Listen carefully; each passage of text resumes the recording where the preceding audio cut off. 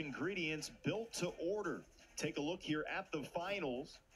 Mark, what stands out to you? Well, like we talked just a few minutes ago, Taylor, we won all the tight sets. We had 7 sets, 4 in singles and 1 in doubles go to 7, and the Sooners won all of them. And that's what you have to do. You have close matches, you've got to win close sets, and the Sooners did a great job on that today.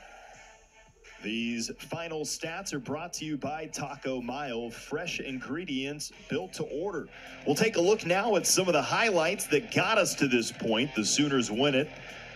This starts at number 3 doubles. Byler and Schlager, they were tough today. I thought their returns were outstanding, and they got the Sooners off to a great start. Next up was Martinez and Stewart at number 2 doubles. This is one of the biggest matches of the day. Came down to this, and they played a great tiebreaker. And if that went the other way, this match would still be 3-2 and would be up for grabs right now. So that turns out to be a huge point. But the Sooners were able to grab that doubles point, carry the momentum over. The first one to finish for the Sooners was Mandlik over Howard at line number 3. Stays undefeated, just an incredible freshman, doing a great job.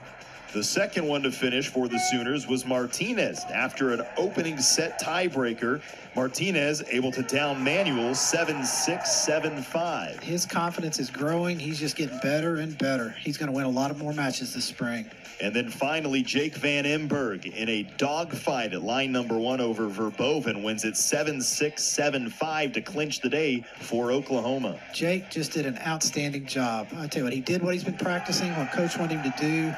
He just played the right way. He was in a good place all day long. He's always has a lot of energy, but he was just really controlled today, I thought. And that was a critical match, because if Jake did not win that, we would be in for a really tough finish here. Jake would still be having to play a third set, and Stewart would be in a third set battle right now. So Jake, outstanding, good job.